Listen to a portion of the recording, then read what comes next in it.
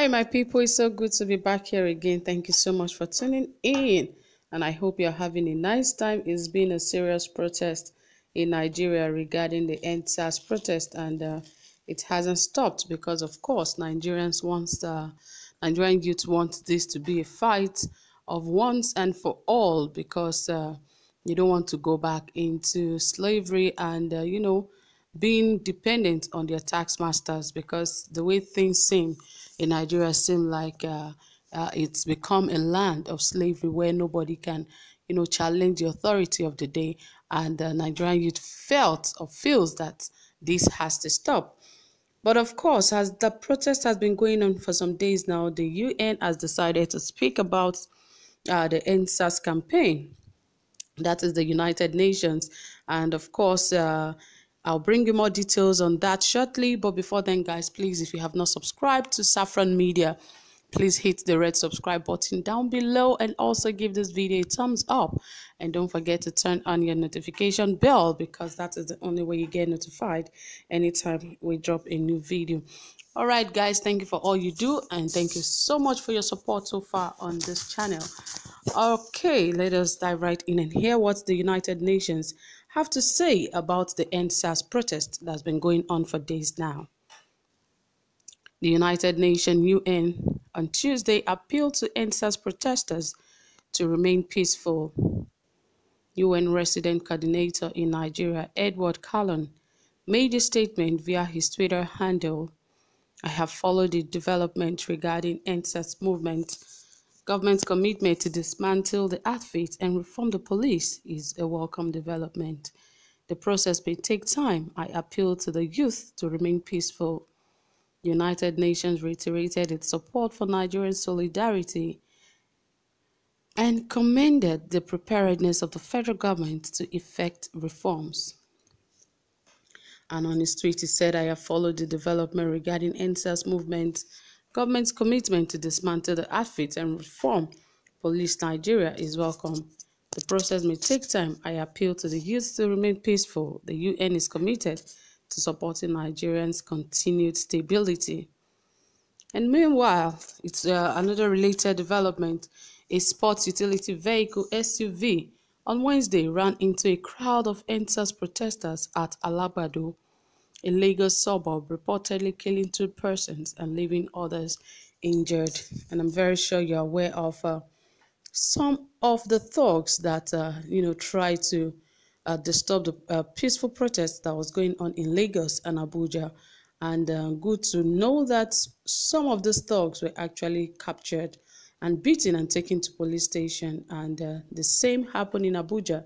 And I think that is a very welcome development because the protest has been very peaceful in the past few days until thugs invaded the protest and decided to want to destroy the peaceful protest that Nigerian youths have been carrying on.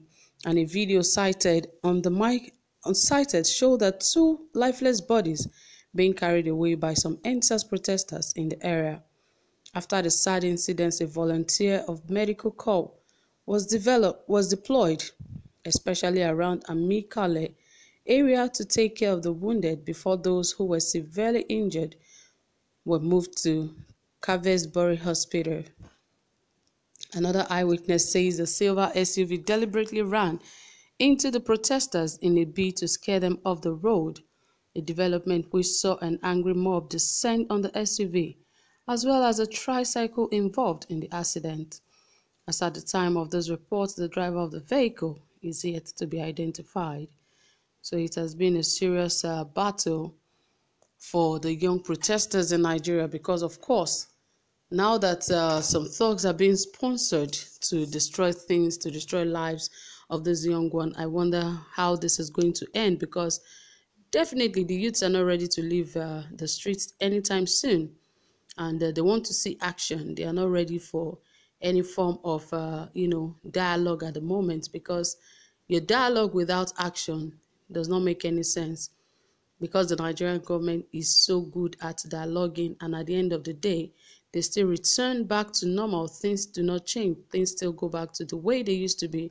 And this time around, the youth in Nigeria are ready for this, and they are saying And until they see that a lot of these things are being implemented that they have requested, that is the only time they will leave the streets.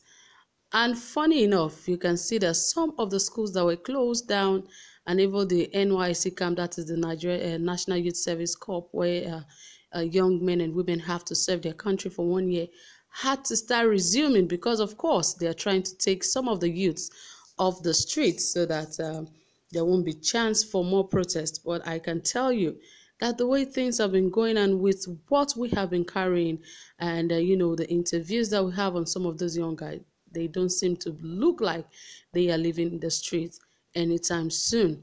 And it is very, very encouraging to see that things must change in Nigeria and to ensure that there's safety of lives and property. And this police brutality must have to end. And now I feel that the police should have to see light with the youths in Nigeria, because they are not just fighting for themselves, they are fighting for even the police force to ensure that they have good pay so that they won't have to, start taking money from, commuters of the road and even those commercial drivers and the likes. They don't have to take bribes and all of that. But it seems they've not seen it from that point of view, but rather they are still fighting against the protesters. So it is wise enough that they understand that this fight is not just for the youth, it is also for them. Because at the end of the day, their salaries will be increased and where they live will be more conducive for every one of them. Because if you see the police barracks in Nigeria, it looks like where they, raised madmen, because the places are always, out of it, that it is so irritating and is in a bad state. So these are some of the things that the Nigerian government really have to work on. There's a lot and so many things that has to be worked on in Nigeria, and I believe the youth will ensure that these things are put in place, because definitely if they go back home without achieving what they want, then it will not be a thing of shame. But of course, I know there's no going back and there's no backing out in this very time.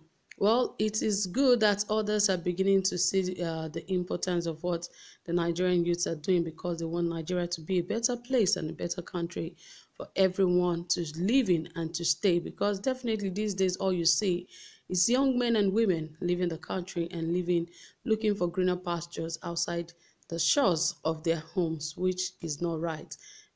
Unemployment is the order of the day, that Nigerians cannot even get employment in their own country, which is bad. So these are the things they are actually fighting for, and I believe we should all put hands together and also support these young men and women to ensure that Nigeria becomes a better place and a better home for all. So guys, thank you so much for listening, and the UN, thank you for being a support system also. We appreciate you, and don't forget to give this video a thumbs up and also share this video. Do have a pleasant time. Bye for now.